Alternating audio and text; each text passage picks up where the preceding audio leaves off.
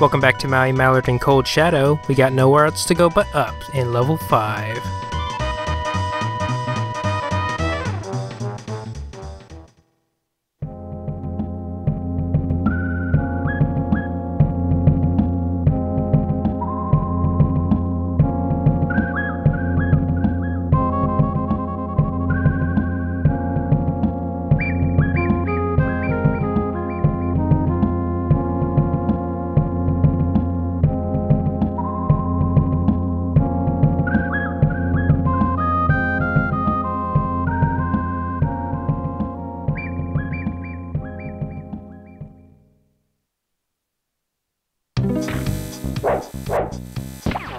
And this is the test of duckhood.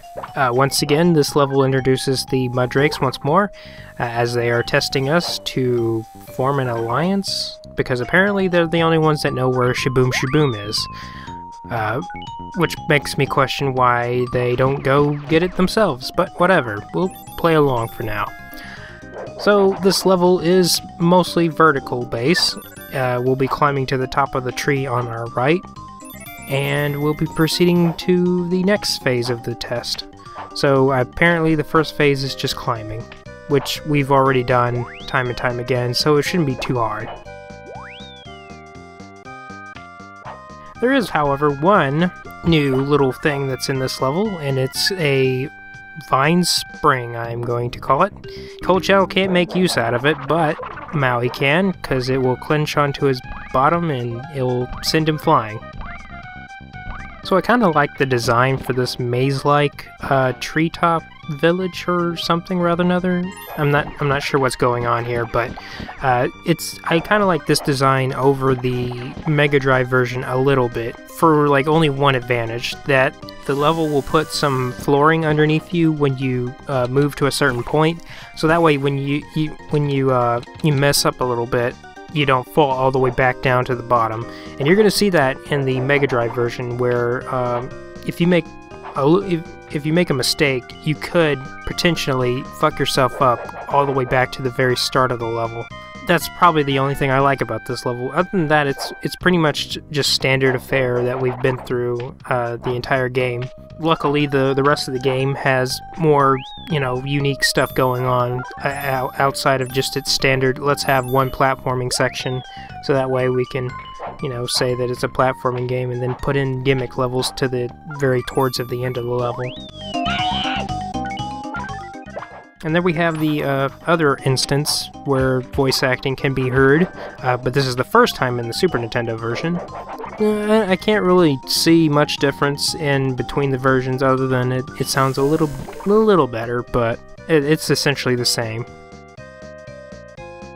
Speaking of gimmick levels, this one has a very nasty one, to say the least. It's not nearly as bad as 4-3, but it is, it's kind of obnoxious in the way that it does it. You'll come to see it, but I'll keep quiet about it until then.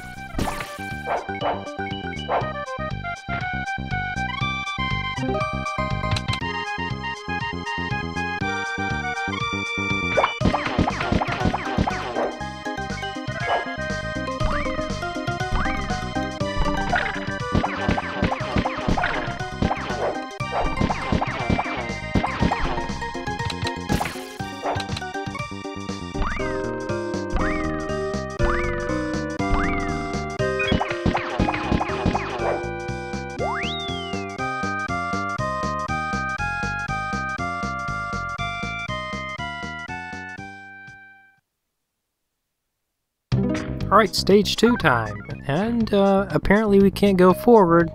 Well darn, where do we go now? Maybe backwards? Nope, not there either. Well, there is this dangling thing in the middle of the stage, maybe we have to touch that.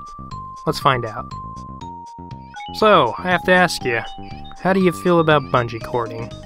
Also, how do you feel about running into a whirling tornado and spinning yourself into Mudrakes? Because that's the entire point of this stage, is to reach the bottom of the level, touch that tornado, and then run into Mudrakes. That's it. Yeah, the stage doesn't end until all the Mudrakes have been knocked off their original platforms. So, in context to what's going on, it doesn't really make much sense. I don't really know what this is testing in terms of duckhood, but it will make a little more sense as we go along, but for now it doesn't make any freaking sense at all. And I am on the verge of dying, so I'm playing a little cautiously.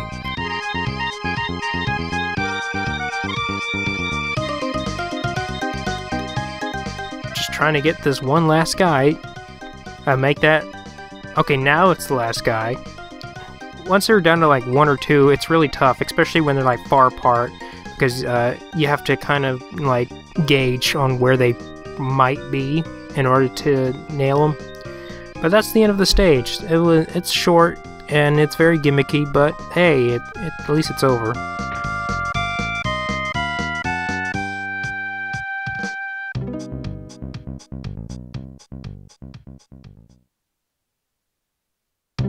Well, hot dog, we get to do it one more time.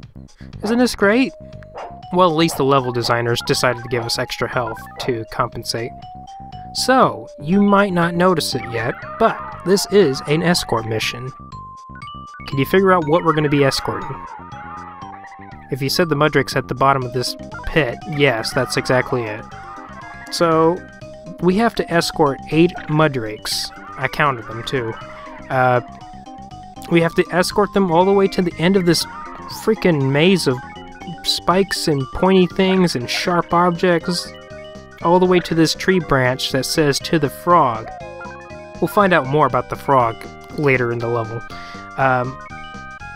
So, if you ever wanted to hear Maui just scream in pain throughout the entire level, then this is the stage for you, because it is hard as heck to turn those corners on this bungee cord. I don't know if it helps or not, but I usually like to hold up or down depending on where I'm trying to curve my self.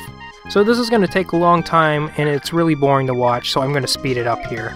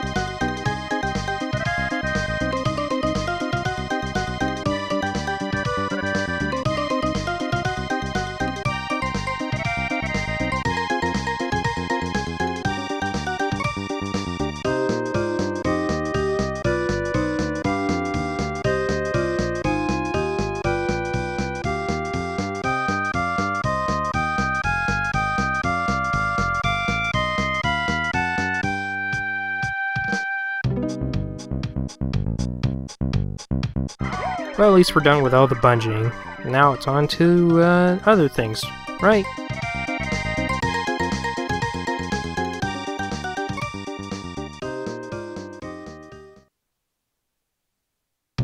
Son of a bitch. Well, I lied to you. It turns out we gotta do more bungeeing. But I guarantee you this is the last time we're gonna touch this bungee cord. And this isn't a escort mission at all. In fact, there's no going back and forth or anything like that. We have to make it to the end bungee cording because I guess nothing else, we couldn't think of anything else to make another stage, so hey, what the heck. So there's not much different here other than that there's a root now that we can grab onto to stop ourselves from bouncing around. Other than that, it's pretty much just more bouncing all over the place. If you're going for 100% of these treasures, then I recommend you collect as many health items as you can.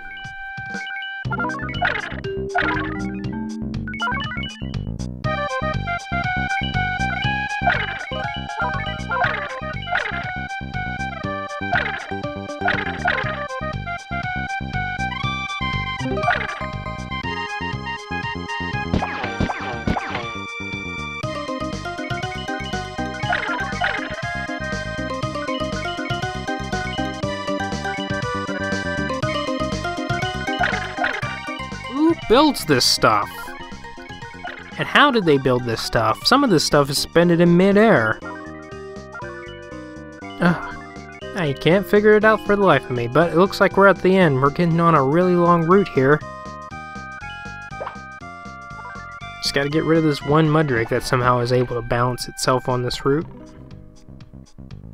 And here we are, we're at the end. I'm not exactly sure why there are health and ammo pickups. It's not like those are going to carry over with you, but hey, whatever. You got extra assets to throw around, why don't you just throw them all the way at the end?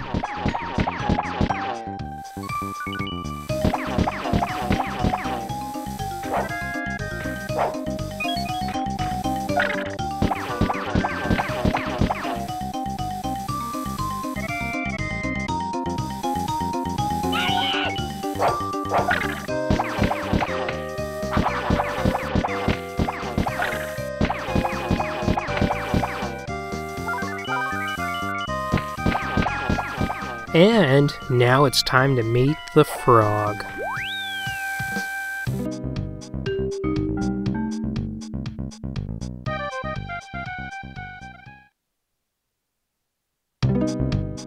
And here we are, we're at the frog. And apparently he doesn't seem to be doing anything.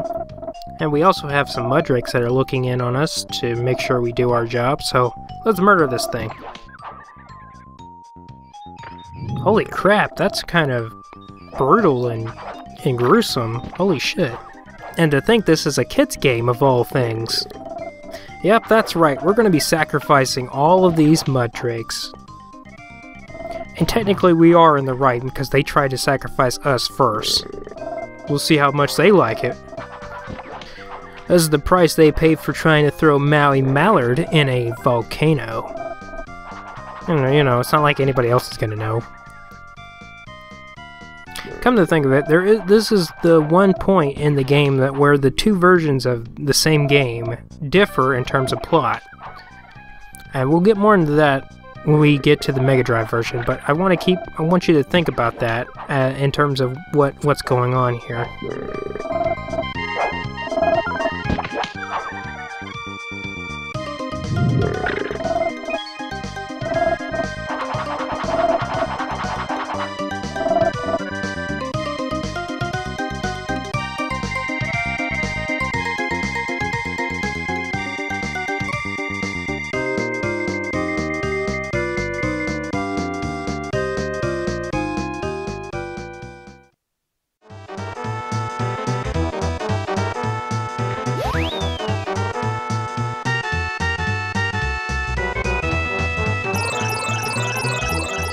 And that's the level. I hope you join me next time.